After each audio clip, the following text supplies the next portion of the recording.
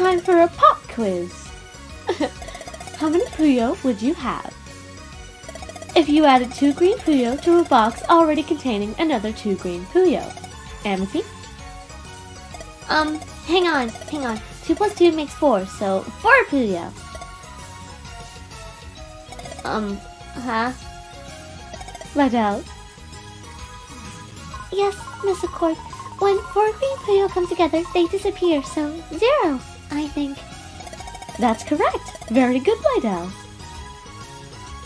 Aw, phooey. Now I get it. Alright, here comes the next question.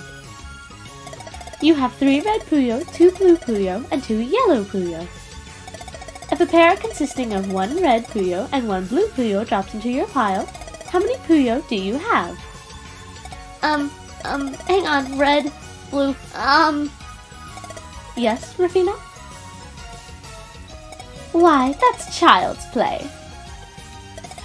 The red Puyo form a group of 4 and disappear, while the blue Puyo simply joins the rest.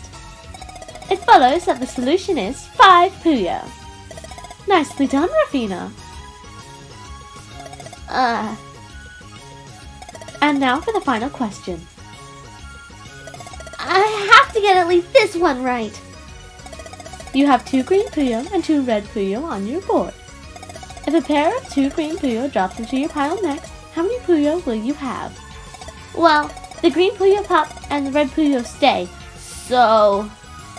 Got it! The answer is 2 Puyo.